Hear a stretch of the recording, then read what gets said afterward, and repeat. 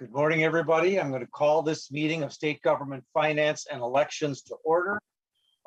Today is March 17th, March 18th, 2022. Pursuant to House Rule 10.01, this meeting is being held virtually.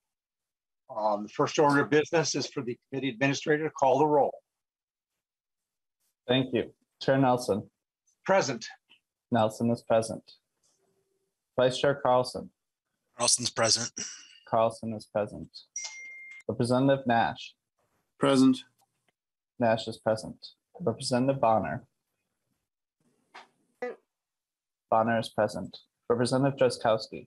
Present. Drazkowski is present. Representative Elkins. Elkins present. Elkins is present. Representative Greenman. Present. Greenman is present. Representative Cleaborn. Cleaborn present. Cleaborn is present. Representative Kosnick. Kosnick present. Kosnick is present. Representative Mason. Mason present. Mason is present. Representative New Brindley. Present. New Brindley is present. Representative Pulowski. Pulowski present. Pulowski is present. Representative Quam. Present. Quam is present. Chair, with that, we have a quorum. We have a quorum. The next order of business is approval of the minutes from March 17th, 2022. Representative Carlson, you want to get a chance to look at the minutes? Yes, Mr. Chair, I move the minutes from March 17th. Representative Carlson's moved approval of the minutes from March 17th, 2022. Everybody members on unmute, and all in favor of approval of the minutes, please say aye. Aye. Aye. Opposed? The minutes are approved. Members, with the first bill we got on the order is House File 4121, and this is the governor's budget items and supplemental budget. And I'm going to hand the chair over to Representative Vice Chair Carlson. And I'm going to walk through the bill. Okay. Well, welcome everybody. Thank you, Chair Nelson. And thank you all for all the testifiers that are here today. Let's get going on this. So, Chair Nelson, why don't you, would you like to move House File 4125? I'll move House File 4125, and the intent this morning is, after we walk through, just to lay this over. There is an amendment that hasn't been posted yet, but we're not going to act on it, but I'll talk about it. Basically dealing with the graves and Native American graves portion of that, and that's been worked out. My understanding is with the administration and the Native American councils. But first part of the bill is the appropriations, and as we walk through this, we go down the list as it's listed in the bill. First, you have the Attorney General's office. And part of the amendment that I talked about was on line 2, page 5, the thing for the appropriations for 2022, $33.1 million for the Attorney General's office is being deleted. But as part of that is that the Attorney General's also is asking for more money next year and more money in the tails. And what that money for is, my note here that I have has to do with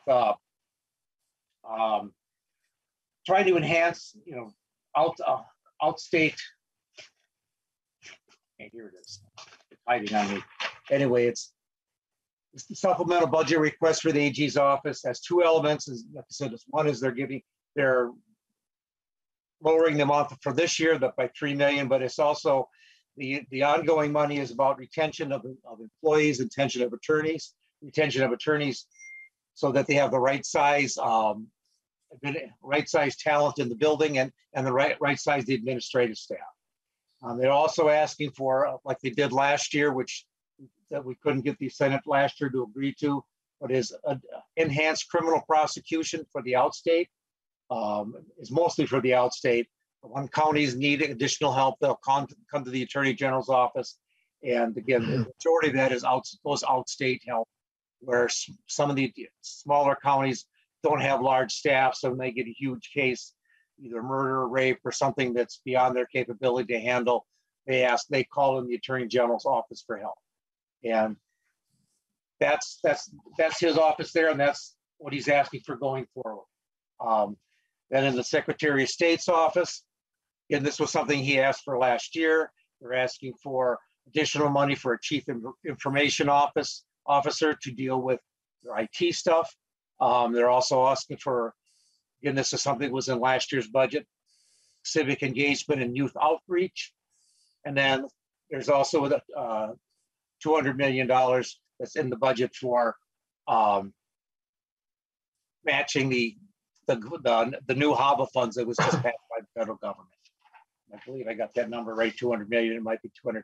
Anyway, next we have the Minnesota IT Technology, their cyber grant program. They're asking for 1.7, and for this year, they're asking for money for the federal, to offset the federal revenue. They're asking for money to advancing the application accessibility, enterprise cloud transformation, targeted application modernizations across the state, accessibility technology that they're looking to improve, some advanced cybersecurity tools that we're having with what's going on in Europe and what's going around the world.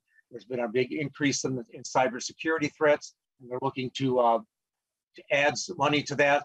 And that one is $9 million for this year, $9 million, or this year's, for 22-23 budget, $9 million for the 24-25 budget, and then $3 million going forward from there.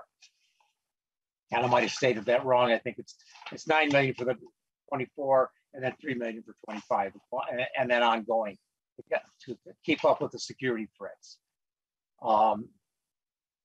AMPERS, our Department of Administration is asking money for AMPERS Community Radio. They are looking for a program they beta tested last year, dealing with minority, BIPOC groups, having reports for them that by the groups, instead of having stuff just translated into the groups. They tried this thing where they have people from the community actually do the reports, and they've got good results and good feedback from that from the communities around the state. So they're looking to enhance that, and so that's an increase for that's a one-time funding ask for them.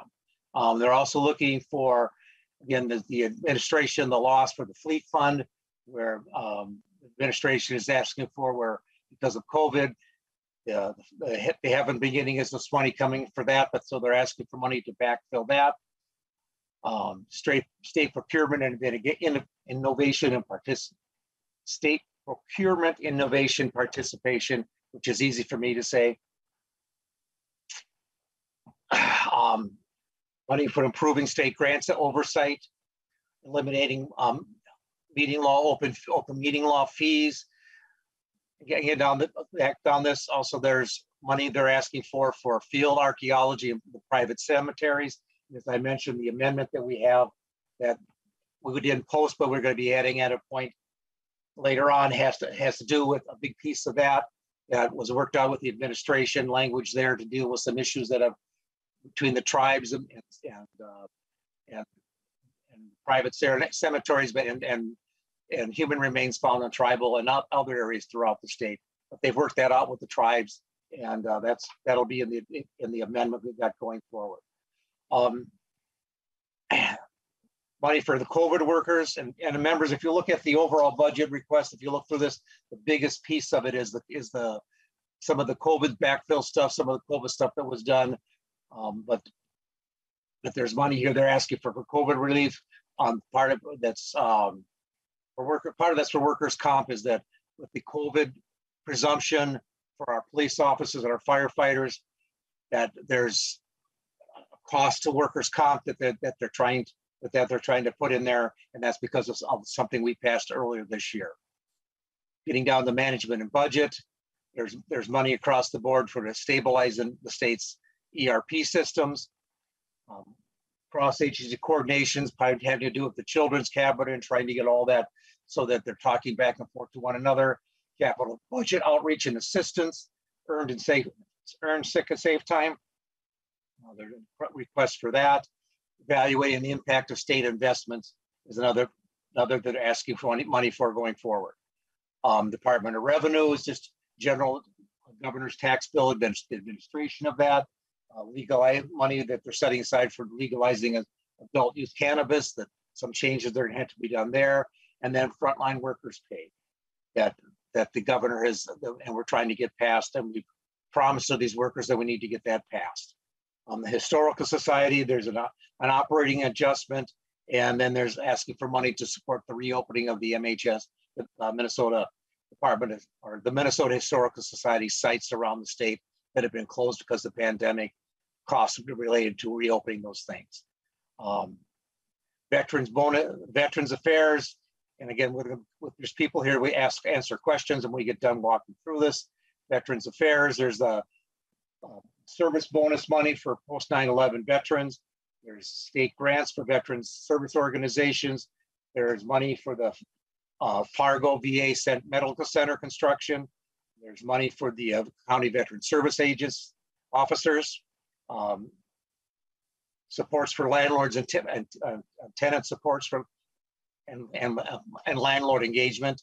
Lower the barriers for permanent supportive housing, and engagement. Outreach activities are the things that are in the Veterans Affairs portion of the budget. Military's Affairs, they're looking to deal with holistic health and fitness programs. This is something the National Army is doing, and it's been working well to keep soldiers in the field.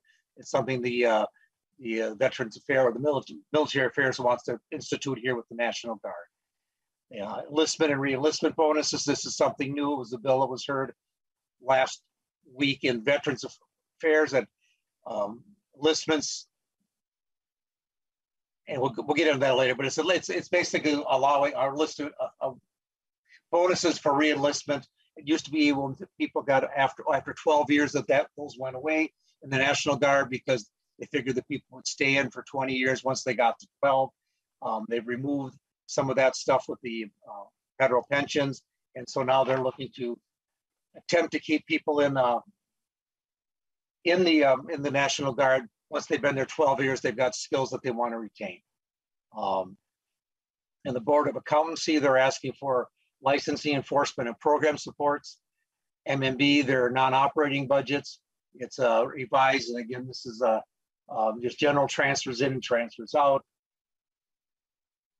A whole slew of things here that they're just trying to do that it's part of normal operating budgets. Again, then there's COLA adjustments for retirees as part of this bill. And then again, the biggest part of this whole budget that the governor's requesting has to do with the COVID emergency response, and that's $358 million. If you strip that out, it's like my quick adding up of it, we're talking, other than that, it's about a $40 to $60 million budget request that the governor has. Like I said, the biggest piece of this budget request is the COVID emergency response issues. And so with that, members, I'll turn it over for questions. And I think the different parts here, people in the department's going to answer questions. All right. Thank you, Chair Nelson. And for those that are watching, Chair Nelson ran through that. There's a lot to digest, but I would also direct folks that House Research, their summary on the governor's supplemental budget can be found on the House of Representatives website as well. So there's a written summary with what Chair Nelson just ran through online, so you can view that as well. Chair Nelson, it looks like we have Commissioner Roberts Davis to testify. Do you want to go to testifiers next before questions? Testifiers, or I think on the spreadsheet or on the list here, talks, Mr. Roberts explained the spreadsheet on this, and if go to her first, and then we can go to the testifiers. All right, 1 second. Representative Nash, I see you have raised your hand. Question for the chair, or? Yes, just to set the parameters for our discussion. Representative Nash. Thank you, Mr. Chair. And Chair Nelson, two questions. One, if I'm not mistaken, there is a frontline worker pay bill that's moving through the process. So I'm just curious as to why you've included that in this bill. And then I have another question as well. Chair Nelson. Mr. Chair, Representative Nash, the reason it's in here is basically we have to fund it. So that's what it's in here for, the bill going through. And it's part of the governor's budget. If that gets passed separately, that would be removed from this budget. Representative Nash. And Mr. Chair, I believe that is passed off the House floor already, correct? Correct. Okay, and then my second question for Chair Nelson, Mr. Chair, if I could. Please proceed, Representative Nash. Thank you, Mr. Chair. Always like to go through the chair. Chair Nelson, and last year was a bit of a jumble, I'm sure, for all of us, but I was on the conference committee with you to fund state government. We passed that bill and it became law, right, to fully fund state government? Chair Nelson. Thank you, Mr. Chair and Representative Nash. We funded government at the agreed upon level with the Senate. There are things that we didn't do. There are things that we didn't do and then we held back on because of uncertainty about what was going to happen with COVID and what was going to happen with the economy and our state finances. At one point there was talk that everything was going to be, that we were going to be in a huge deficit. That didn't transpire. We ended up having a sizable surplus. And so some of these things that, again, that are going back, some of these things that are from the different agencies and different departments are asking for is the stuff that they would have asked for last year if they hadn't been asked by the governor to tamp down their request because they weren't sure what the outlook of the economy was going to be. And so they're trying to make sure that our government launch is right-sized and functions properly. Okay, thank you, Chair Nelson. Representative Nash, I see you still have your hand up. Yeah, I'll just be very brief. Thank you, Mr. Chair. I just wanted to set the parameters for conversation today for those that might be watching from home or elsewhere, that we did indeed fund state government, and those that were in charge of or are charged with operating their various departments received their appropriation. And just, again, wanted to make sure that we went on record as saying state government has been fully funded. And I'll turn it back to you, Mr. Chair. Thank you. Representative New Brindley. Thank you, Mr. Chair. Just a quick question before we move on to the testifiers. Chair Nelson, can you just point me to the lines in the bill language that are funding the COVID provisions? I'm not seeing those in the bill language. Chair Nelson. What provisions are you? The COVID appropriations. I think you said that one was significantly higher, and along with the frontline worker. I don't see those. Mr. Chair, that's why I was saying we go to help Ms. Roberts to go through the spreadsheet. I believe that's on the spreadsheet. And I look through here real quick. I think Ms. Roberts can help us that. I would agree. Representative New Brindley, if we went to the commissioner to walk through, I think we could get to that, but you had a follow-up question? Yeah, thank you, Mr. Chair. And certainly I see things on the spreadsheet that I just don't see in the bill language. Okay. So I'm wondering where they are in the actual bill. And I'm assuming they're there, and maybe I'm just not finding them. Yeah. But so I'm just wondering where they are in the actual bill. Right. It is quite a bit to digest. So I think just knowing that that question has been raised, let's turn it over to Commissioner Roberts Davis and. No, Mr. Chair, Helen Roberts are. Oh, I'm sorry. Okay. Do we want to have Helen address that now? Have her walk through this. Miss Roberts. Yes, Miss Roberts, you're going to walk us through the spreadsheet. Mr. Chair and members, I'm Helen Roberts from the House Fiscal Staff. And the spreadsheet that you have posted reflects not only the governor's original recommendations that this committee heard at the end of February, but also includes the revisions that were released yesterday. So the language of the bill does not necessarily include does not include the revisions that were released yesterday. Since the chair has walked through the bill already, I won't go line by line from the spreadsheet, but I can point out, for example, under the Attorney General, you'll see that line number has a green shade to it. That means that that is a revision from the original governor's recs, and it reflects that the fiscal year 22 request was dropped. But then you'll notice on the Secretary of State's office, as the chair mentioned, there's a state match for the new federal election security funding. And that is a new item. So it's reflected in yellow because the federal government just released that. And the estimated state match is $200,000, although those numbers have not been finalized. Walking down through Department of Administration, the two COVID items that the chair mentioned are shown in yellow. And again, these are related to worker compensation costs. Related to COVID, they're shown in two lines because the second line reflects the costs for the bill that was passed, I think, the first week of session and signed into law for that presumption for workers' compensation costs. And please stop me, members, if you have any questions. Under minute services, again, the advanced cybersecurity tools that the chair discussed, that is a new item in the revisions yesterday. And then under MMB non-operating is where you'll find the COVID. So that's on lines 50 and 51, or line 50, the large amount that the chair mentioned. And there is actually language in the bill in Article 2, Section 11 related to this. However, the revisions that came out yesterday changed that number by about $9 million. It increased to the general fund share of that recommendation from the governor. And then finally, you'll see under that, again in yellow, St. Paul Teachers Retirement Fund, a one-time COLA for retirees. And at the bottom of the spreadsheet under transfers, the same one-time COLA recommendation for MSRS, para, and TRA. And again, because those were just released yesterday, that the language to implement those provisions is not in the bill before you, but we'll be getting language at a later date from the executive branch.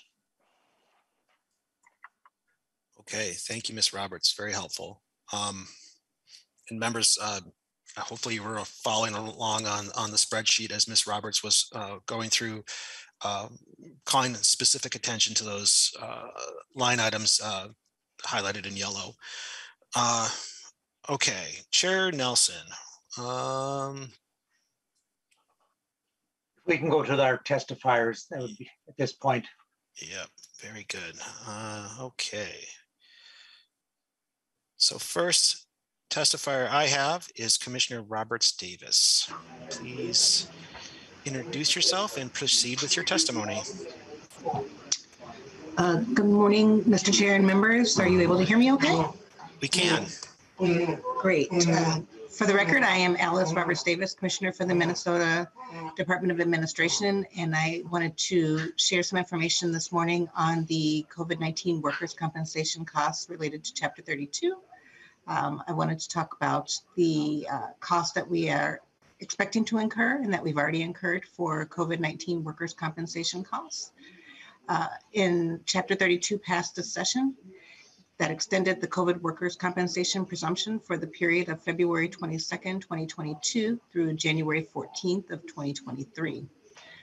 This request would cover state agency COVID workers' compensation claims costs for that extended period.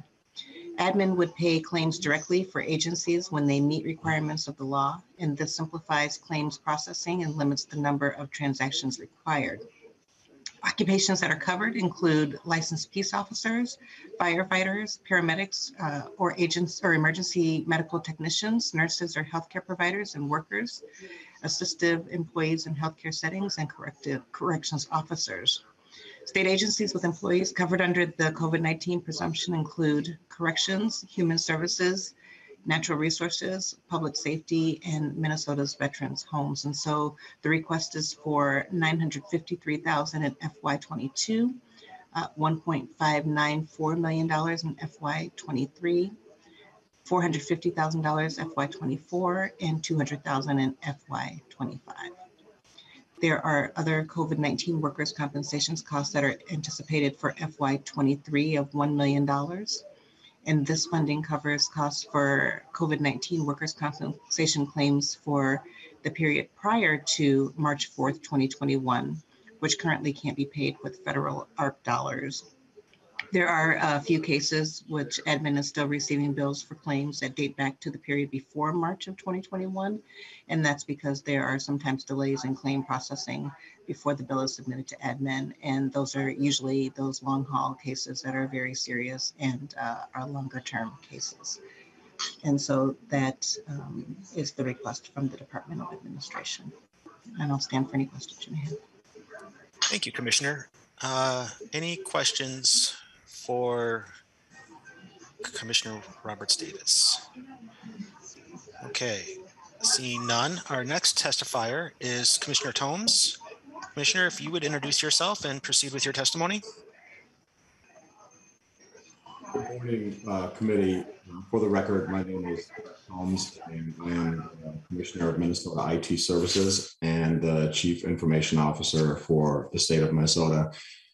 Just real briefly wanted to address and introduce the change item related to advanced cybersecurity tools. As we have all seen, the geopolitical events that are really shaping the world certainly has a tremendous impact on us here in the United States and on each of the states. And our critical need to continue to invest in cyber defenses to make sure that services that are provided to Minnesotans are protected and available in the most highly resilient manners is really, really important. The change item related to advanced cybersecurity tools really is a component that relates to risk and how we can best address and reduce risk related to these cybersecurity threats, things that can impact really vital services that are provided throughout Minnesota. It really addresses three broad areas. It adds additional layers of defense to executive branch websites that are externally available, making sure that they're protected against the types of cyber threats that are becoming more and more prevalent to disrupt. And certainly we have seen some of the impacts of some of those cyber disruptions worldwide over the course of the last 3 to 4 weeks.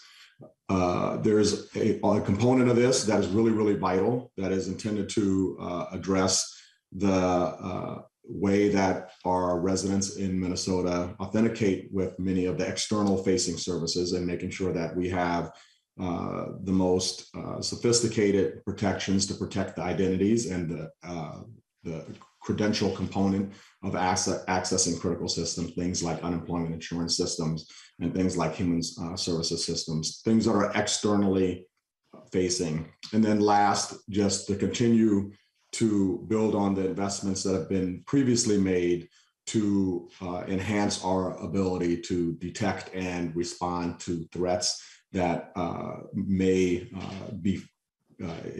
exist within the executive branch. So our ability to really tool up and as quickly as possible detect those threats and then have a sophisticated way of responding. This really builds on a lot of tooling related to detection that we have previously put in place with funding that was provided via the legislative body, and really is vital to continue to invest in this space. Thank you. Thank you, Commissioner. Any questions for Commissioner Tomes? Yes, Representative Bonner. More of a comment than a question.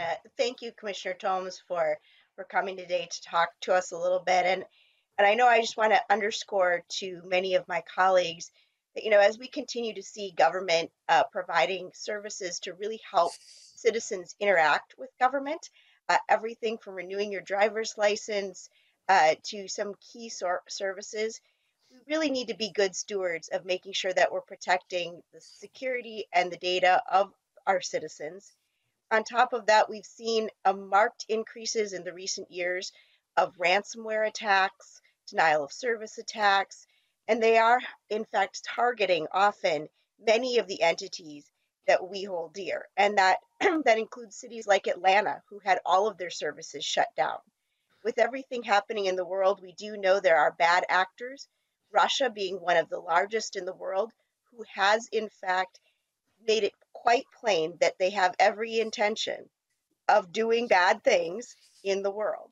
And so making sure that we secure our defenses from a cybersecurity aspect is really key. And I want to underscore that for members and how vitally important that really is.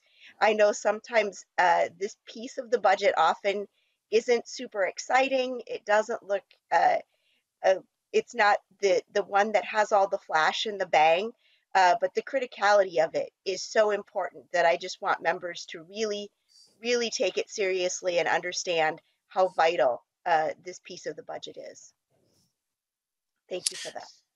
Thank you, Representative Bonner. Yes, these are definitely challenging times, to say the least. Representative Elkins. Yeah, I'd just like to, as long as we have Mr. Tomes here, the ERP system stabilization item that's later in the budget, following up on Representative Bonner's comments, but we shouldn't have to be asking for a supplemental budget just to allow MMB to keep their systems current. When we are delaying applying just basic patches and upgrades to our, the systems that provide the core capabilities for managing state government, we should not ever find ourselves in a position where we're in danger of losing support from the software vendor because we're not keeping up with the upgrades to the system. And it makes me sad that we find ourselves over and over again. Representative Bonner and I are familiar with another situation like this that's in the HHS budget, where one of their arms has actually been in danger of being penalized by the federal government for not updating its systems and has already lost incentive payments for not keeping one of their electronic health record systems up to date. We need to be keeping up with these basic investments in our core systems. Thank you. Well said, Representative Elkins.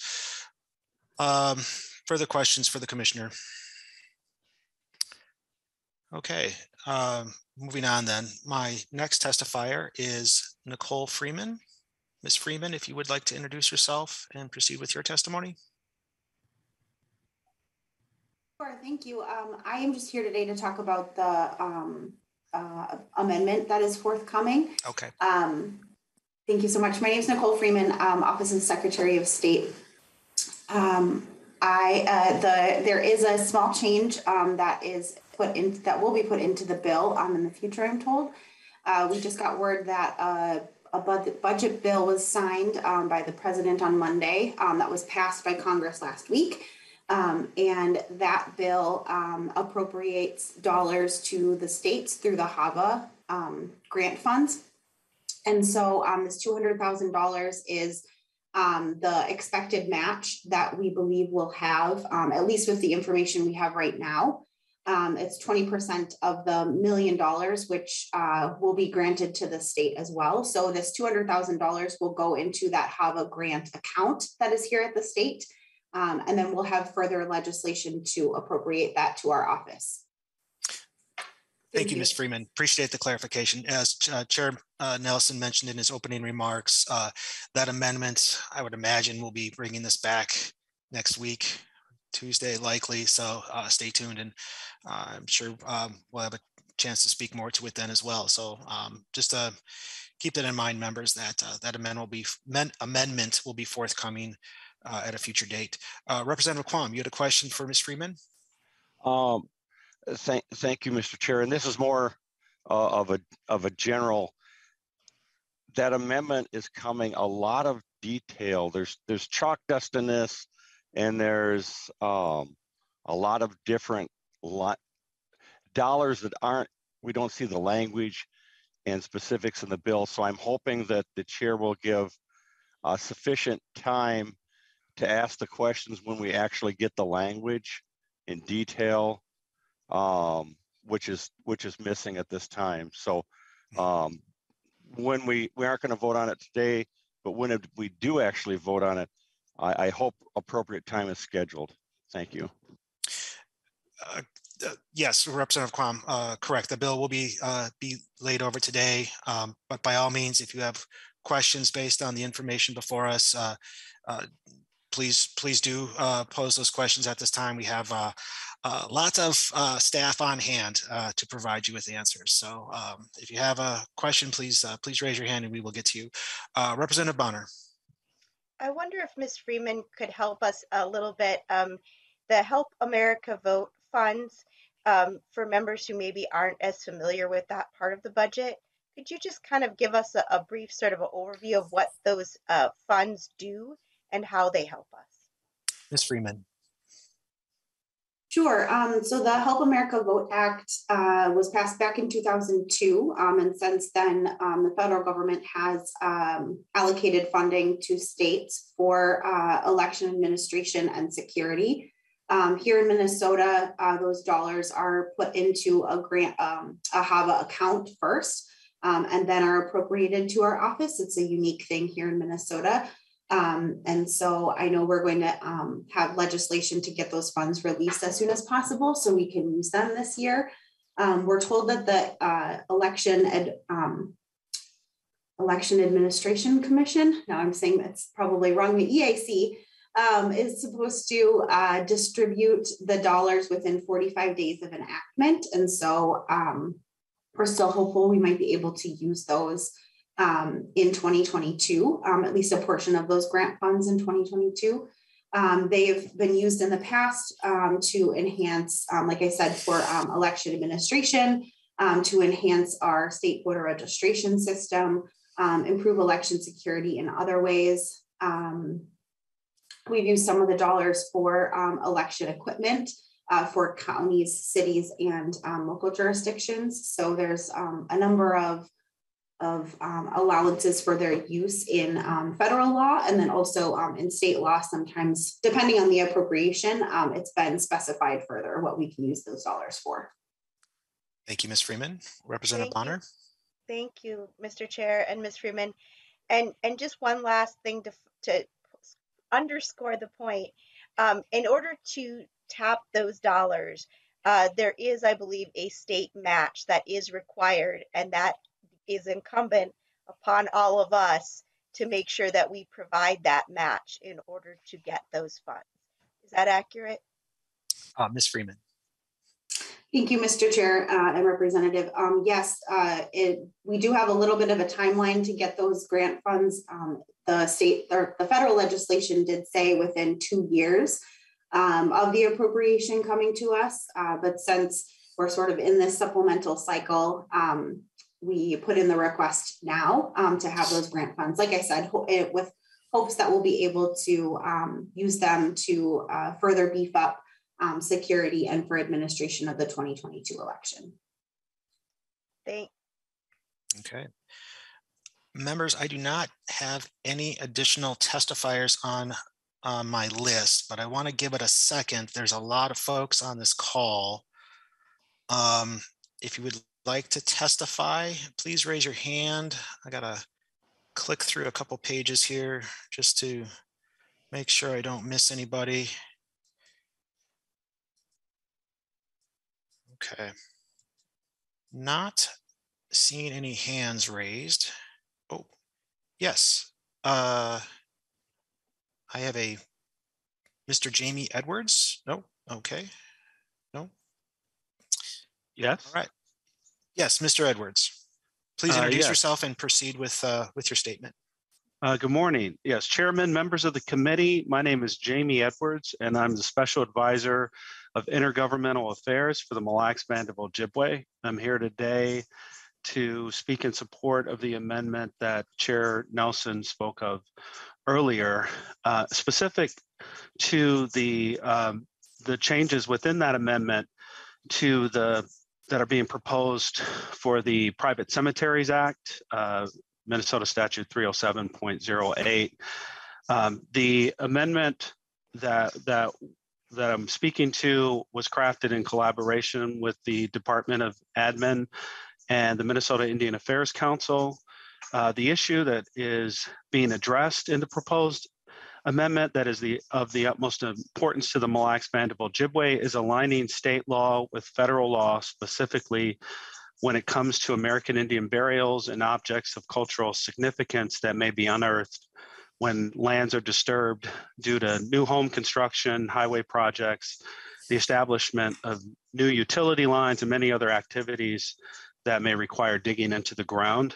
The Native American Graves Protection and Repatriation Act was passed by Congress on November 16th of 1990 to resolve the disposition of Native American remains and cultural items under the control of federal agencies and institutions that receive federal funding, as well as the ownership or control of human remains and other cultural items discovered on federal or tribal lands. Items of cultural significance were unearthed at an excavation site on the Mille Lacs Indian Reservation near Wigwam Bay back in November of 2021. And those items were removed from the area under the direction of the state archaeologists. And those items were sent out of state to be analyzed by an outside archaeological firm. But that was done without consent of the Mille Lacs Band of Ojibwe. And under the Native American Graves Protection and Repatriation Act, 25 U.S. Code Section 3002, it identifies ownership or control of Native American cultural items that are excavated or discovered on tribal lands after the passage of NAGPRA shall be the Indian tribe whose tribal lands such objects or remains were discovered. Customs and ceremonies in our community, including funeral and burial traditions, are of the utmost importance to the Anishinaabe of Mille Lacs. We are asking for support of this amendment today to ensure the ancestral remains of our people and or items of cultural significance that may be unearthed when land is disturbed within the exterior boundaries of a reservation. The rightful ownership of those items should be the tribe whose lands the items were discovered on pursuant to federal law. These proposed changes to state law will help clarify roles and responsibilities between tribes, the Office of State Archaeology, and the Minnesota Indian Affairs Council when it comes to American Indian burials. Thank you, Miigwech, for the opportunity to testify on this very important issue today. And thank you, Mr. Edwards. Appreciate your testimony today. I'm hoping that you'll be able to join us when that amendment does come back before the committee to make yourself available for any questions that may come up when we vote on that. So, but thank you for your testimony today. And as the Chair Nelson mentioned, we'll be bringing that amendments back to the committee hopefully next week. Okay, that is it for testifiers. Member questions. Give folks a second here. Sure I don't miss anybody. All right, well, with that, Chair Nelson, any closing comments with regards to House File 4125? Thank you, Mr. Chair and members. And again, this is the governor's proposed budget. There has been some changes to it that will be coming in an amendment. The partial amendment that I have now that I've talked about is the A1 amendment that is basically the biggest part of it has to do with the cemeteries and the Cemetery Act, Private Cemetery Act. So with that, members, if there are no more questions, we can move on. We'll lay this on the table, hopefully, and we can move on from there. And we'll have probably a more full discussion of this when we bring it up for passage. Thank you, Chair Nelson. And Representative Nash, I see you got your hand up. Thank you, Mr. Chair. Yes, I do. To Chair Nelson, obviously, this is the governor's request, and for you all, there is some urgency. But speaking from my side, I would hope that you post the amendment in sufficient time that it can be digested, so that we don't have to have it posted on say, Monday afternoon for a Tuesday committee. It's really not fair to members to do that quickly. Can you tell us what your intentions in that regard are? Chair Nelson. Mr. Chair and Representative Nash, my intentions are as soon as I get all of the amendment, the things that have been discussed that by the different commissioners that aren't in the bill currently, but are on the spreadsheet. As soon as I get it, I want to get it posted And hopefully we will have enough time to have it digested and have questions asked and all those fun things that we do in committee. Okay, thank you, Chair Nelson. All right, seeing no further questions, with that, House File 4125 is laid over. Chair Nelson, back to you. I see Representative Skowski had his hand up for a second there. Oh, and he took it down, but if there are no further questions on the House File 4125, we'll move to our next bill, Representative Hanson, House File 3845, and I'll move House File 3845 to be referred to the Committee on Human Services.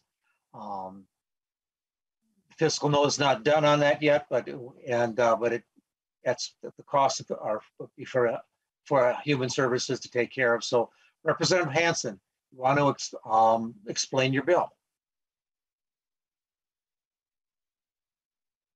Representative Hanson.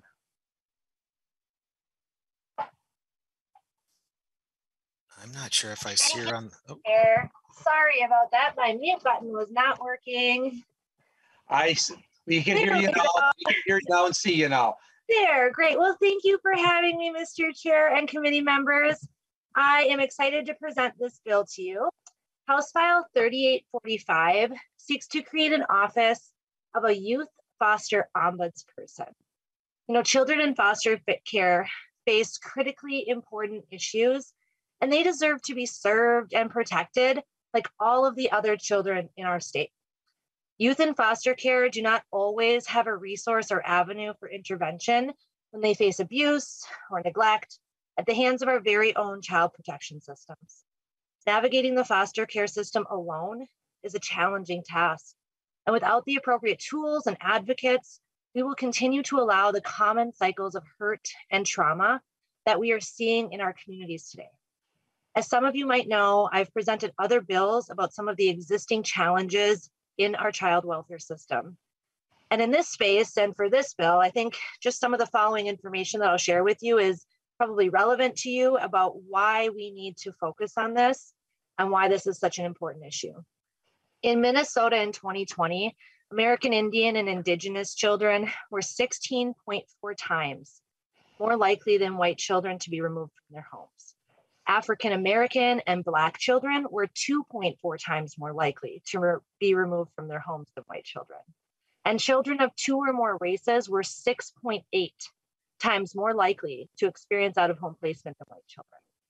The disparities for Indigenous kids and families are some of the worst in the nation, and some of us see too many similarities between today's child protection system and boarding schools of the past. This system is riddled by bias that we are working to address through other bills, and this office is another tool for the toolbox in this initiative. This office aims to provide oversight for the systems that are tasked with protecting Minnesota's children from harm and to create a pathway to adequately track the issues affecting young people in foster care today. As it stands, there are no organizations or entities that track complaints or common concerns that arise for youth in foster care. And without this data, we are left without the critically important information that we need and that we value to inform the necessary changes we need to make. While we of course have some data that gives us glimpses into the system's overall efficacy and the deficits as well, the lack of more data means that we are also lacking the ability to make more data-informed decisions as we work to protect kids and implement the meaningful changes they need. Establishing this office will promote equity and equal opportunity for more of the foster population. Although this will not address all of the needs of foster youth in foster care, this office will make sure that more youth in foster care will have more access to critical resources, that they'll have an advocate to help them resolve issues, and it will give more visibility to the need for change as called for by this community. Members, by establishing an office ombudsperson for foster youth, we're creating an organizational structure that will create positive change. It will allow for more capacity to do independent investigations and track areas where significant intervention is needed. This office will positively affect the Minnesota child welfare system by increasingly addressing the intersecting issues youth often face in foster care, like housing and homelessness, substance use, abuse, and more. And with that, Mr. Chair, I will turn it over to our testifiers. Thank you, Representative Hanson. I have a list of testifiers here. First one is Shauna Fairbanks. Ms. Fairbanks. You want to introduce yourself for the tape and then proceed. Chair and members of the committee, thank you for giving me the chance to speak before you today. My name is Shauna Bowen Fairbanks, and I am 19 years old. I was born in Bemidji, Minnesota, and have lived here for most of my life. I'm getting ready to go to college in the fall to study social work and psychology and continue my advocacy work. But until school starts, I'm enjoying this extra time getting lost in my art. I officially entered foster care when I was 8 years old, but I should have entered much sooner. My mom has struggled with addiction for as long as I can remember. She would get in trouble with the law a lot, so my sister and I were moving around with her or waiting for her to be released. I know it's not easy being a single mom, so I like to believe that my mom was doing the best she could, but to be honest, she was never really there. The instability that came as a result of my mom's run-ins with the law was difficult for me. I still remember when the police arrested my mom, and they didn't know that my sister and I were in the house. I was 10 and my sister was 8. I did the best I could to keep her safe. We were alone for 2 weeks before my auntie came looking for us. I wish I could tell you that this pattern ended, but that is not the case in my story. Over the years, I have transitioned to so many different placements, I can't even tell you the number. I've lived with family, in foster homes, group homes, shelters, treatment centers, and detention centers. I've been homeless. I've seen it all. I experienced my breaking point at age 13 when they separated me from my little sister, my rock, my only stability through this. We were not able to see each other for 2 years. I begged to see her, but it never happened. I felt like I had no one to turn to when this was happening. Eventually, I was placed in a detention center. I guess it was because there was nowhere else for me to go. I remember wondering why I was there. I hadn't done anything wrong, but the staff there treated me like a criminal. I remember being brought over to my hearing for my child protective case, and they made me wear shackles. I hated the shackles. I didn't belong there. That month felt like an eternity. Fortunately, my social worker moved me to St. Cloud Children's Home. I stayed there until it was officially closed. I have a lot of mixed feelings about this place, but weirdly, it was the first place that ever felt like home to me. When I was almost 15, I was able to move in with my older sister. She was only 20 years old. I was so excited because I was also able to see my little sister again. I remember feeling complete and whole after I was reunited with her. Just before I turned 18, my mom officially signed over her rights to my oldest sister. Looking back, there are days I wish she would have tried harder. And other days, I wish someone would have intervened earlier. I look back and wonder, did it really have to be this way? I support this bill because children in foster care have no choice but to rely on the state. But we know that fosters like me are facing further harm while in care. Who can we call if it's the state who is causing harm? No one. There are many times that I wanted to tell someone how unsafe I felt or how scared I was. Adults always tell us, fosters, that if something ever goes wrong, to go tell your social worker. But every time I tried, no one ever came to my rescue. We have the opportunity to do better for fosters. I know that creating an ombudsman for foster youth will do just that. Please vote in support of Bill HF 3845. Thank you. Thank you, Ms. Bowen Fairbanks. The next person I have on my list is Isabella Wagner, and I hope I said that properly. Ms. Wagner. Chair and members of the committee, thank you for giving me the chance to speak before you today. My name is Isabella Wagner and I am 19 years old. My experience in foster care is compelling me to graduate college, but even more importantly, it is motivating me to be the social worker I needed so many times in my life. Right now, I am a student at the University of Northwestern St. Paul, where I am double majoring in politics, history, economics, and English lit. I spent a lot of time in Dassel, Minnesota with my amazing grandparents. I don't know where I would be without them. Whenever the smell of a campfire catches me, it always brings me back to them. They are the only home and stability I have ever known. You're probably wondering, what changed? When I was 6 months old, I was placed with my grandparents, so I always believed they were my parents. My dad has his demons and rarely stayed in one place, but since he was my father, that meant I was along for the ride. I remember around 6 years old, my dad came and picked me up from school. Suddenly, I was living with him and my whole world changed. I remember wondering what happened to my parents, aka grandparents. I went from a loving and supportive world to an entirely different one. I suddenly had siblings, and for the very first time, I felt betrayed. My dad and stepmom moved around a lot, and any meaningful connections I made were quickly broken. I was thankful for my 4 siblings because they made things easier, simpler. We all experienced a lot of disruptions.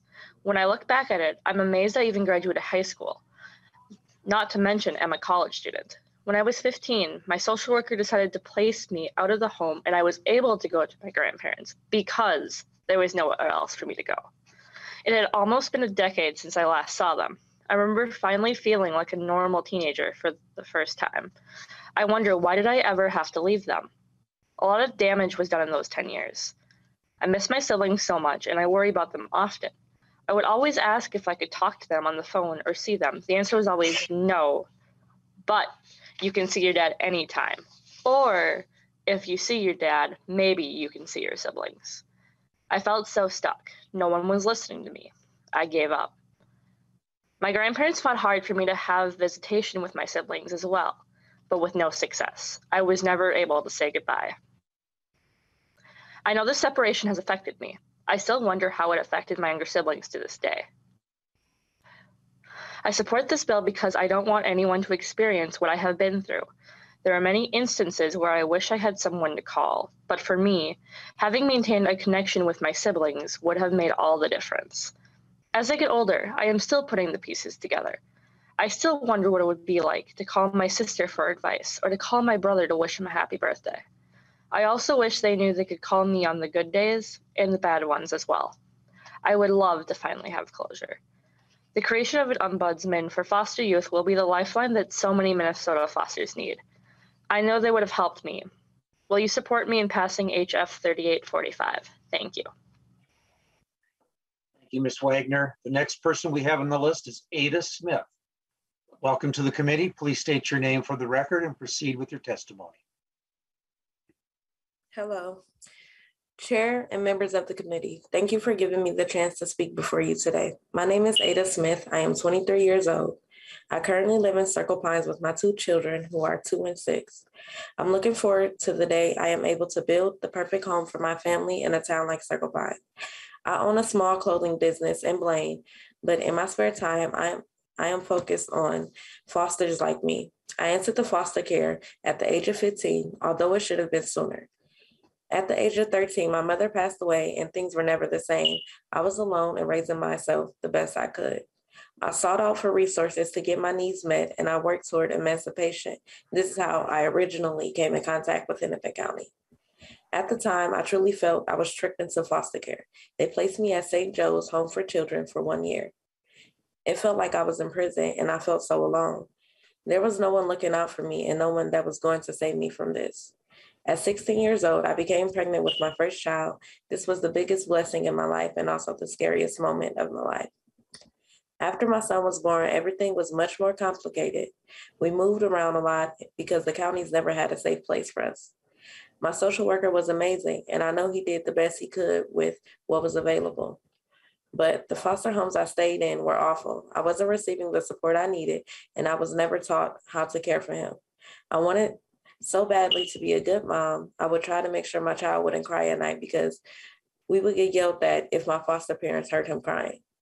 I remember having to beg for diapers, clothes, and formula constantly, and it just continued to get worse from there. The living conditions weren't safe, and after pleading for help, I was told I was going to be separated from my son. I was so scared and no one believed me, so I ran away. I didn't have any family in Minnesota. With no support, I ended up creating my own living situations for a short time. That didn't last long because I was without resources. When I was finally able to talk with my social worker again, they told me they didn't have any placements for us to stay together. He gave me a choice. We could either move to Texas and live with my sister, or I would have to return to St. Joe's Home for Children, and I'll be separated from my son. I was never going to leave my child alone. I chose to move across the country to Texas. Well, as you can see, we survived. However, these experiences will never leave me. A few years ago, I learned about the role of an ombudsman while at a foster care conference. In Louisiana, I will never forget this moment. Throughout my 5 years in foster care, I've always prayed for a lifeline, and I still wonder what it would have been like if I had someone fighting for my safety and stability for my son. I support this bill, and I don't want anyone to experience what I've been through. Technically, the state is our parents, and every child needs a village. The creation of an ombudsman for foster youth is a huge step in the right direction. We need to do better, and this is the change I want to be a part of. Please vote in support of HF 3845. Thank you.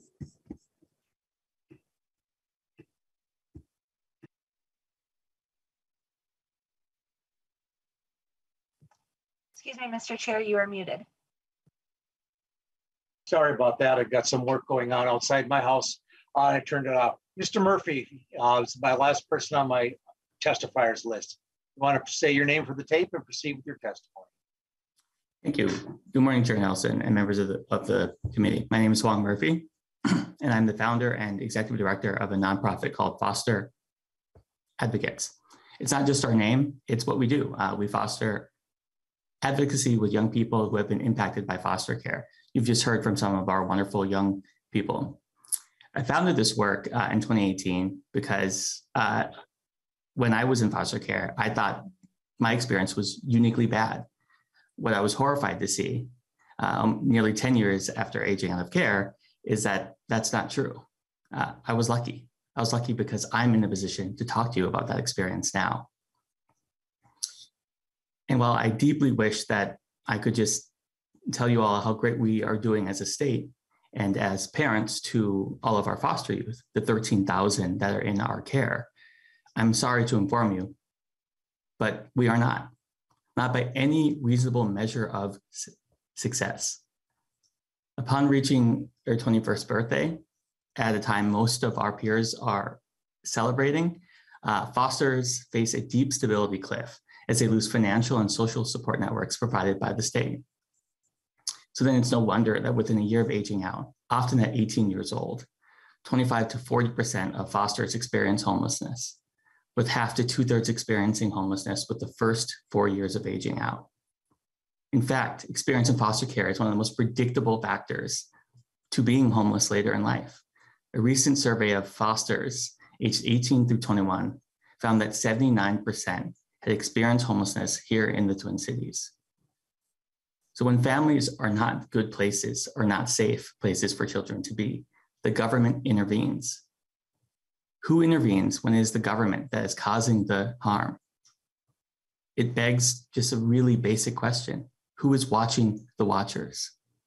Currently, I would argue no one. Children are entrusted to our care, and they must face the challenges of life on their own upon aging out. But they shouldn't have to face the foster care system alone with no one to help and no one to call. And it doesn't have to be this way. We can do better for our young people. We must do better. Creating more opportunity for the Ombuds Office to create meaningful change and improve systemic issues plaguing the child welfare system will have a trickle-down effect for the state child welfare systems by anticipating and fixing issues that otherwise may lead to the endangerment of foster youth, as you heard this morning. Creating an advisory board for this office will allow youth and advocates like the young people that you've heard to share their lived experiences and have a voice in the system.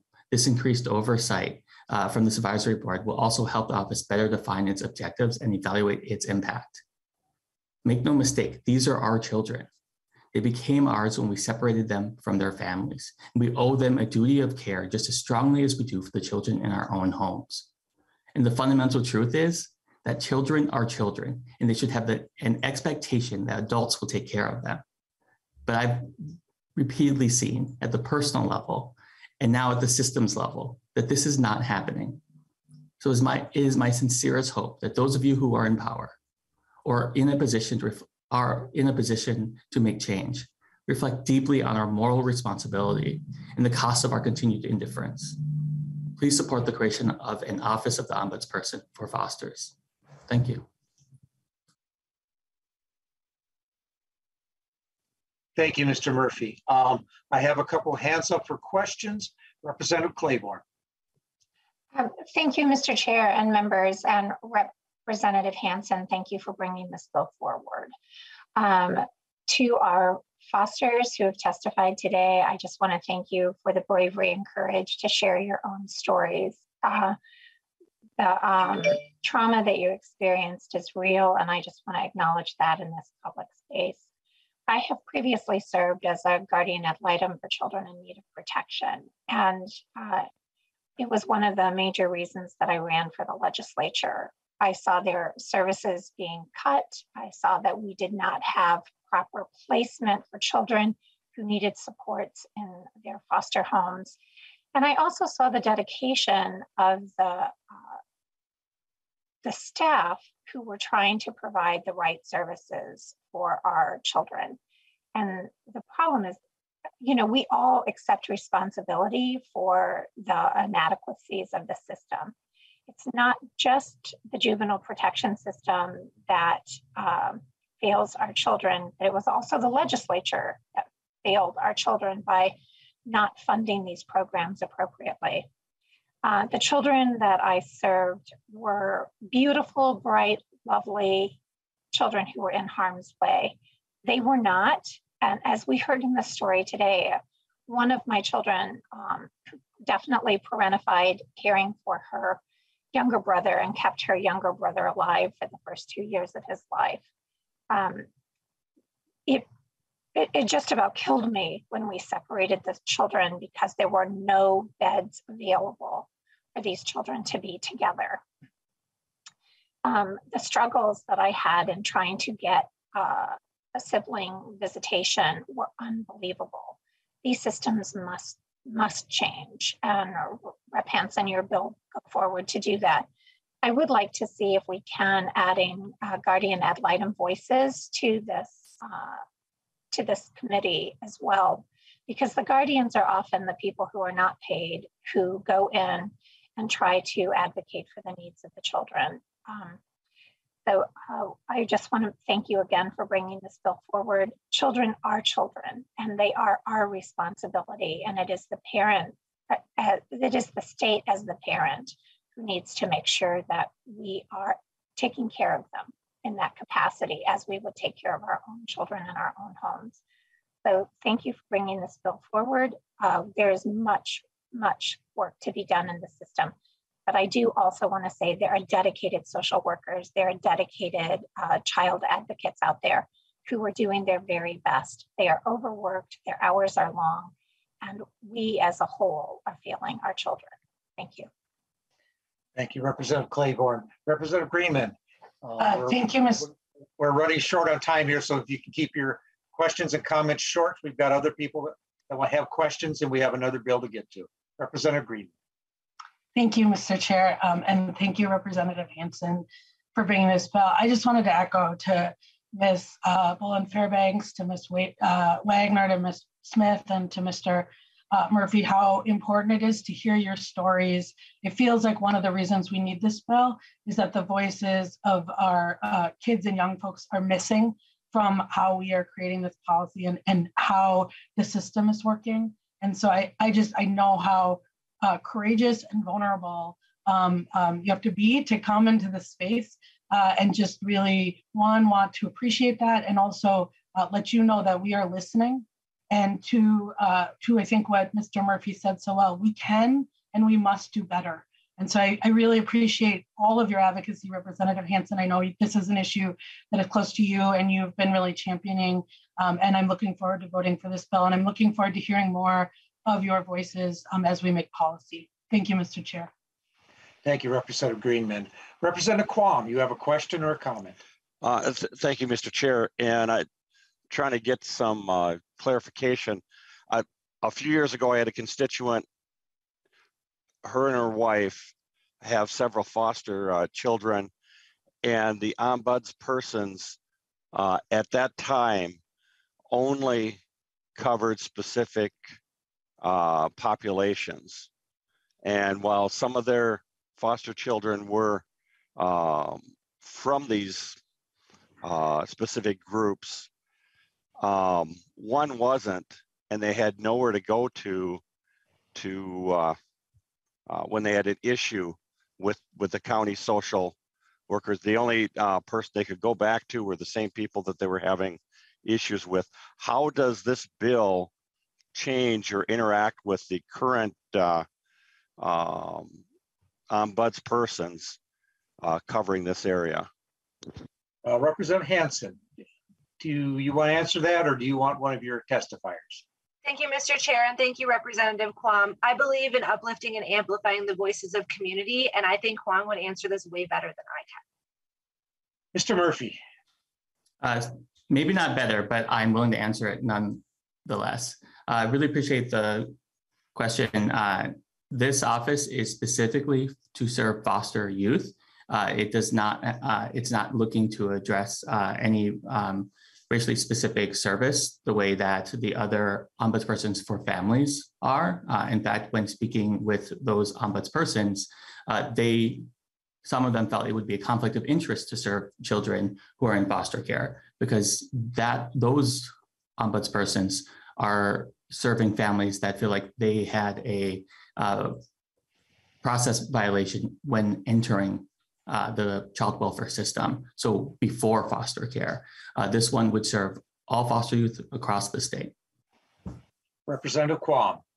Thank you, Mr. Chair. So my understanding from that response is we would still have the gap of where the current ombudspersons only cover certain portions. And so there's still a gap of anyone that doesn't fall into those groups.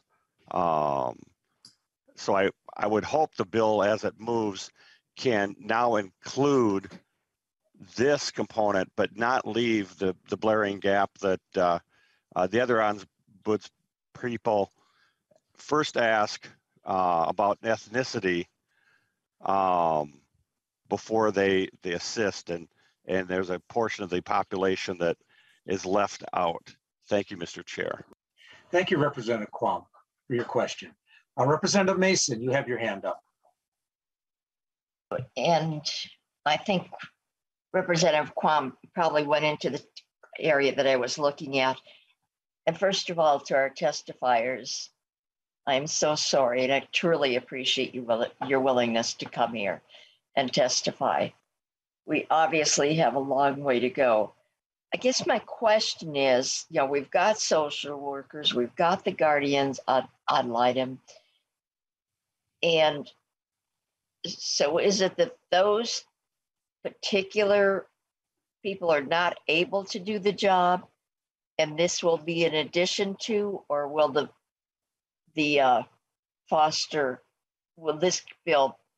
children now be put under this group and separated from the other programs? Representative Hanson. Thank you, Mr. Chair, and thank you, Representative Mason, for the question. The best team in the social services arena is an interdisciplinary one. It's one that crosses into multiple areas. At no point in time, as somebody who's from the social work field, will I ever say that the social workers who are out there aren't doing their absolute best.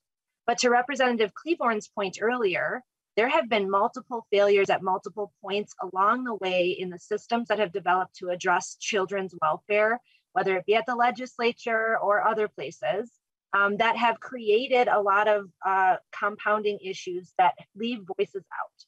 And so this office will add an additional advocate, an additional pathway, an additional option to continue to bulk out the full services that this population needs and deserves to honor their agency, to honor their dignity and their worth, and to make sure that we address their needs. Now, I will also say, vast underinvestment in social workers throughout the state has consequences. And these are some of the things. When we have people who have caseloads that are too high, when there are issues where there just aren't enough places for folks to go, like I mentioned in my opening comments, this is not the golden solution by any means. I have several other bills that are addressing a lot of the gaps in this area, But this helps, having a point of contact, having somebody who tracks the data, having somebody who watches, as Mr. Murphy said, somebody who's watching the watchers helps. And again, I just go back to the best model is an interdisciplinary one. Thank you, Representative Hanson. Thank you. Seeing no further hands, I'll renew my motion that House File 3845 be referred to the Committee on Human Services. And Mr. Brinks, can you please take the roll? Thank you. Chair Nelson. Aye. Nelson votes aye. Vice Chair Carlson. Aye. Carlson votes aye. Representative Nash. Aye. Nash votes aye. Representative Bonner. Aye. Bonner votes aye. Representative Jaskowski. No. Jaskowski votes nay. Representative Elkins. Elkins votes aye. Elkins votes aye. Representative Greenman. Aye. Greenman votes aye. Representative Cleaborn. Cleaborn, aye. Cleaborn votes aye. Representative Koznick. Representative Mason. Mason, aye. Mason votes aye. Representative New Brindley. Aye. New Brindley votes aye. Representative Pulowski. Pulowski, aye. Pulowski votes aye. Representative Quam. Aye. Quam votes aye. Representative Koznick. Chair, with a vote of 11 ayes, 1 nay, and 1 abstained, excused, the motion prevails. The motion prevails. The bill's on its way to the Committee on Human Services. Thank you, Representative Hanson. The next person bill we have on our list is Representative Lee, House File 3780, and I will move House File 3780 to be referred to the Capital Investments Committee. And Representative Lee, I see you have an A1 amendment. Do we want me to put that on before you discuss the bill? Yes, please, Mr. Chair. Representative Lee, I'll move the A1 amendment. If you want to briefly describe what the amendment does. Yes, Mr. Chair, thank you. So the A1 amendment adds a staffing requirement to the appropriation and requires that staff provide technical assistance and expertise on capital budgeting and to be available for help to nonprofits and projects that are exempted from the state pre-design requirements throughout the entire design process for the projects. Members, if you want to unmute, all in favor of putting the A1 amendment and putting the bill in the method or the way that the author wants, please say aye. Aye. Aye. Opposed? The ayes have it. The bill's amended. Representative Lee, you want to briefly describe what your bill does, or did your description of the amendment cover that? Representative Lee. Mr. Chair, I'll briefly describe this. So this is a bill to help nonprofits and projects that are small, that are exempted from the state pre-design requirements throughout the capital budgeting process. It is to increase the capacity of MMB to proactively raise awareness about our capital budget and also to provide technical assistance to them. And it's also to help provide for MMB to have the capacity to coordinate with other state agencies that may have other capital related appropriations, Mr. Chair. To keep it short, I'll leave it there. I know there's some testifiers here and I'll stand for questions afterwards. And testifiers, if you can keep your testimony as short as possible so we can get time for questions. We're getting close to our adjournment time. So Mr. Himen, first person on my list is Ms. Ann Voda. And if you want to now state your name for the record and proceed with your testimony. Yes, good morning, Mr. Chair Nelson and members of the committee. My name is Ann Voda, and I'm president of Benz Thompson Mutual Architects, a woman-owned architecture firm. We've been serving Minnesota state agencies and other public entities and community nonprofits for over 50 years. I'm here on behalf of the American Institute of Architects Minnesota, which represents more than 2,200 architecture and design professionals around the state. We'd like to voice our support for House File 3780, which provides resources for the state to do outreach and provide assistance to entities seeking to access the capital budgeting process. As it stands now, we have a group of practitioners and agencies and other publicly funded entities that are well-versed in the bonding process, and they can do it efficiently and consistently. However, if we want to expand that core group to include a wider variety of entities from cities and counties who don't often do bonded projects to developers and design professionals that just need better guidance, we need to provide more resources to support their success. We also know that nonprofits, developers, and design professionals from BIPOC and Native communities may not have the same exposure to those bond funding requirements, and or similar to a larger client like University of Minnesota. So to make access more equitable for all, more resources are needed. I'm told that the fiscal note for this bill directly states an emphasis for support of these communities, which we agree is extremely important. AIA Minnesota believes providing MMB with resources so their staff can rise to meet this challenge is a good use of the modest funds requested. One area that can present a particular challenge to projects and practitioners not experienced with the bonding process is meeting the B3 Sustainable Buildings SB 2030 standard, which is required for funding. This standard is critical to ensure that buildings constructed with state dollars will be efficient and resilient and maximize their useful lifespan. However, for design practitioners, developers, and other entities that don't regularly engage with this process, it can appear daunting at first. Ensuring that there are capital budget staff with knowledge in areas like this SB 2030 compliance will help head off the kinds of problems that eventually cost a project more money and more time. So we believe that by expanding the pool of empowered clients and designers, it'll make the budgets requested for bonding projects more accurate, and it will reduce the number of supplemental requests that will be required and make the process more efficient. We hope you'll support this bill today so that we can continue improving the bonding process for all Minnesotans. Thank you. Thank you, Ms. Voda. The next person on my list is Mr. Jimenez. Thank you, Mr. Chair, members of the committee. My name is Henry Jimenez, the Executive Director of the Latino Economic Development Center. I'm here in support of House File 3780. LEDC is a community development financial institution that provides microlending to Latino entrepreneurs start their business or expand their business. We also help first-time farmers acquire their first farm. As our community continues to grow, so is the demand for our services. We have recently seen an influx of investment from federal government and philanthropy to support Latino and other emerging communities build generational wealth. We are doing just that, helping our clients build generational wealth through the acquisition of farmland, lots, or buildings that they have worked on for years. Nevertheless, this process can be difficult and costly, not just for our clients, but as a nonprofit, let alone go through a capital investment process through the state. It has taken me years to be able to understand the process, and I'm still asking for technical assistance and expertise from state government staff. LEDC. You want to wrap up, Mr. Jimenez, so we can get to questions? Thank you. I'm done. I'm in support. Okay. Thank you, Hunnam. Members, questions of the bill?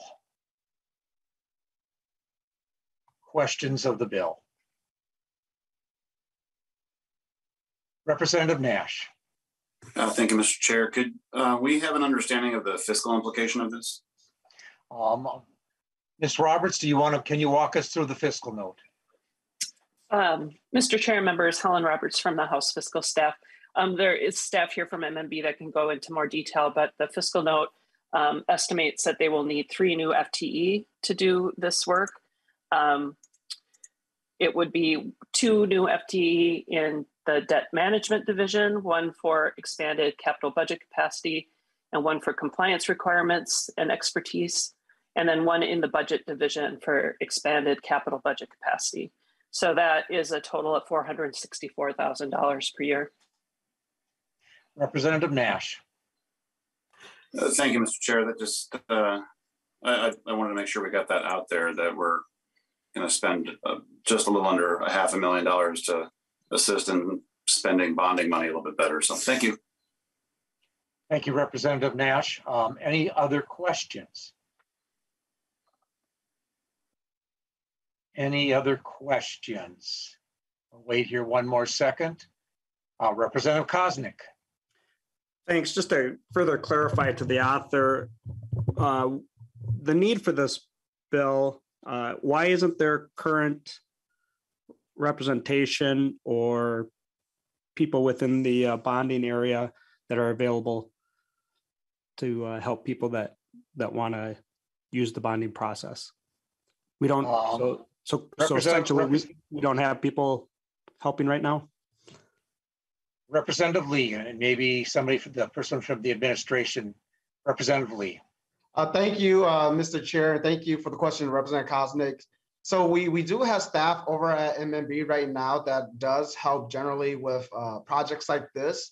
But, we are seeing from this past year and, the previous year as we go through our tours and, some of these project submission to the state, they are getting help at different stages. And so what we're trying to do here is that in order for us to be really good stewards of the public dollars as we consider these projects, we should embed these staff over at the very beginning so that they're not just helping out with nonprofits, but also some of these small projects from smaller towns throughout the state that doesn't have the technical capacity to really, sit down and work with somebody from the start to end. And I think that, for us, as we evaluate projects, we want to make sure that the requests that's coming to us are actually the right amount. And I think this gets back to my testifier and her, testimony saying that, without this, we have folks out there, who may have general knowledge about the capital budgeting process, but not fully understand some of the compliance and requirements. And, when they come to us, we might not have the most accurate request amount. And so I think this is why, we need to add additional staff over there.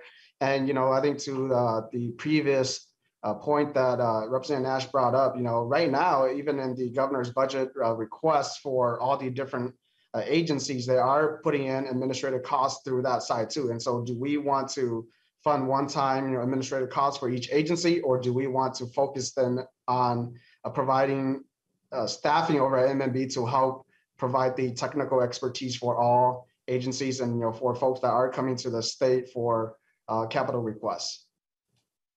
Representative Koznick. No, thank you. And Representative Lee, I appreciate your efforts and your strong work on the bonding committee. I'm not sure that this bill adding more FTEs is the exact way to go, but I understand your intent on this. But adding more FTEs at this time is a concern for me, and actually how it would be implemented. But I thank you for your clarification on the intent and why you're asking for this. But I think it needs a little bit more work, but thank you for that. Any further questions? If not, I'll renew my motion that House File 3780 be referred to the Capital Investments Committee as amended. Be referred to the Capital Investments Committee. And with that, Mr. Brinks, can you take the roll? Thank you. Chair Nelson. Aye. Nelson votes aye. Vice Chair Carlson. Aye. Carlson votes aye. Representative Nash. No. Nash votes nay. Representative Bonner.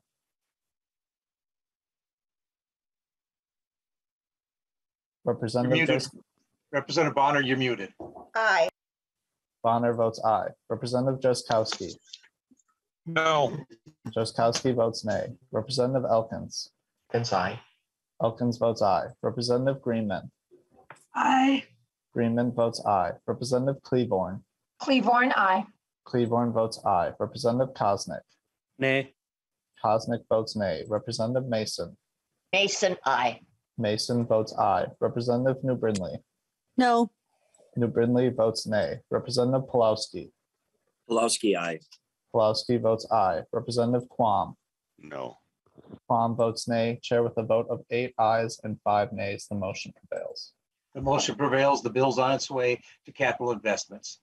And members, we're coming up to the end here.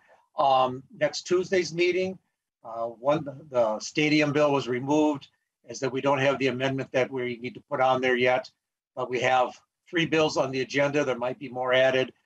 So keep apprised of that. And members, with that, we are adjourned.